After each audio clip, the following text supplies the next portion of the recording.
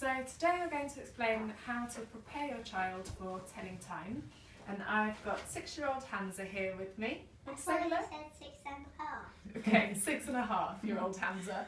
Do you want to say hello? Hello. Hello. Okay, so first of all, your child needs to be able to count in tens up to 100. Do you want to do that quickly for me? You can count in tens from memory. Yeah. Yeah. 10, 20, 30, 40, 50, 60, 70, 80, 90, 100. Good. You remember to say 100 and not 20 there, because lots of children get confused. Okay, so once they can count to 100 in tens, what do we do next, Hamza? With this.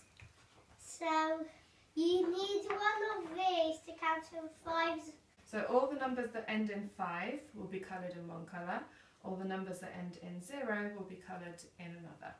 And we like them to choose a light colour so that you can see the numbers after they've been coloured.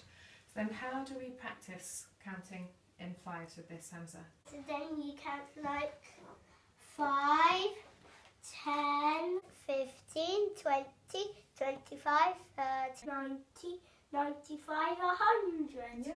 To help your child to remember to alternate between numbers ending in 5 and numbers ending in 0, you may want to clap along. Here you can see Hamza and I practising that. Okay, so go 5, 10, 15, 20, 25, 30, 35, 40. Good, well remembered.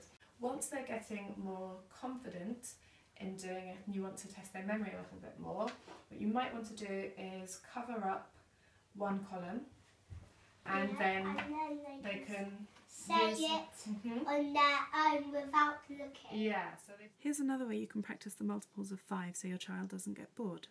Hamza's laying out number cards in 2 columns. One column has numbers ending in 5, the other has numbers ending in 0. You can count out loud between these columns in the same way as the number square.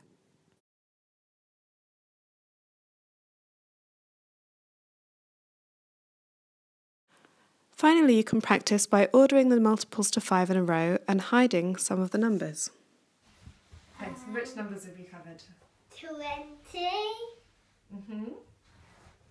35, Yeah. And 60. wait, okay, make sure that they actually say the number before turning it over.